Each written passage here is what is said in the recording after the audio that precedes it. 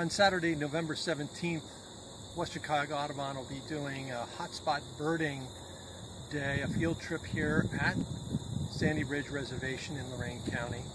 We'll be focusing on waterfowl and waterbirds primarily.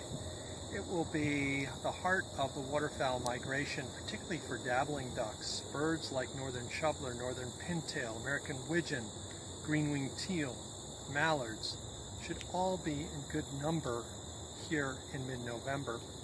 We'll also be looking for wading birds, late egrets and herons, maybe even some late shorebirds, dunlin, yellowlegs, snipe. Those are the birds that we'll be focusing on in our hotspot birding.